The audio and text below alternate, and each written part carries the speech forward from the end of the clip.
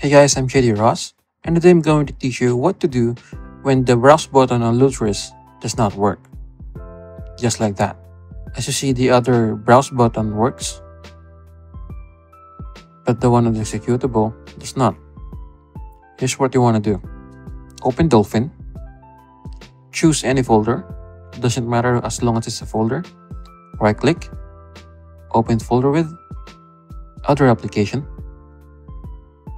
go to System, choose Dolphin, check this checkbox, and click OK.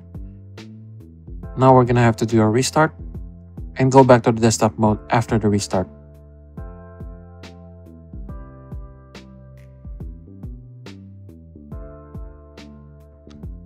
Now that we are back on desktop mode, let's open Lutris and try it out.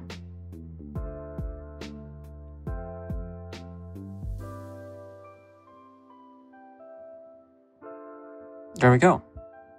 It's now working. So that's it for this video. I hope I helped you guys. If you like this video, make sure to like and subscribe. Thank you for watching and see you on the next video.